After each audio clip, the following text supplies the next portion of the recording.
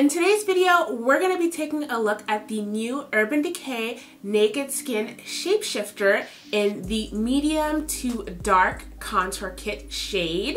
I'm really excited. If you're excited, stay tuned. Hey guys, welcome back to another video. It's your girl Jensine, aka a Jungle Naps. And if this is the first time you're seeing my face, go ahead and subscribe if you like beauty videos. I upload every Monday, Wednesday, and Friday at 9 a.m. Pacific Standard Time. So we're gonna be delving into this new contour kit from Urban Decay, and I'm really excited that they're making a contour kit for us brown girls. Now, we're gonna see if this is appropriate for someone of my skin tone. And you might be looking at me and being like, damn girl, like why you look so pasty right now? What's going on? Well, I'm currently in the middle of testing out some new face makeup. You'll see a video on that coming up very soon. So that's what's going on the face. So I'm gonna go ahead and zoom you guys in and we can test out some of the shades. Now, this is what the actual packaging of the contour kit looks like. Now, when I open the powder side, this is what it looks like. You've got a nice mirror, side mirror here, very convenient for traveling. We've got a pearly illuminator. We've got a light correcting powder, and then the two darkest shades here for contouring. Then when you flip the mirror over, you get some cream shades here. So we're gonna be using the cream shades first and then applying the powder over that. So really quickly, I wanna let you guys know that this little contour kit actually retails for $45. If you're watching this right when I upload, it is supposed to launch in May 2017. Which is really great, but of course you want to know if it's going to be worth your coins, if it's worth shelling out that $45, because that's pretty expensive, you know? So let's go ahead and get on to this application. I'm going to apply the darkest contour shade. Woo! This is very, very, very, very, very dark, guys. A little bit too dark for me, but I can make it work. I actually had to go ahead and switch to a smaller brush so that I could apply it.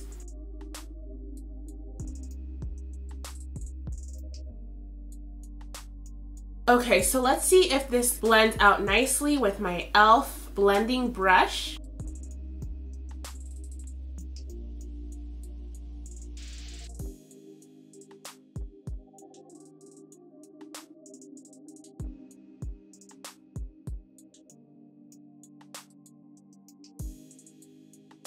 Okay, so first things first.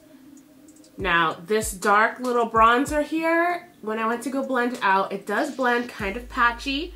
You'll see I'm kind of missing some spots with the cream bronzer, and that's because when I went to go ahead and move it around, the product doesn't, it kind of looks patchy. It doesn't move around evenly, if that makes sense. So some parts look more bronzed than other parts of my face. Here's what this side looks like. It definitely looks patchy here.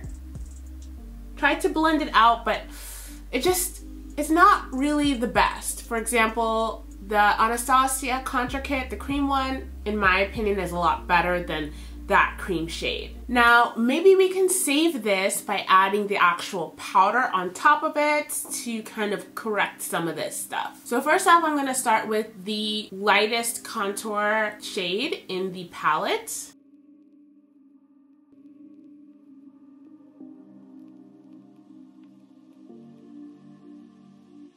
So, I mean, the powder is all right. I can still see some patchiness. It just doesn't look amazing. So, yeah, I think that this little shade right here was the best contour shade for me, but in my opinion, if your contour looks patchy, it's just not bomb. And I don't think it was the brushes, because I use those brushes all the time whenever I do my makeup, and they've never yielded those kinds of results. Now, moving on, I'm gonna go ahead and apply the cream contour of the highlight so we can go ahead and see what that looks like in person. It looks nice on my finger.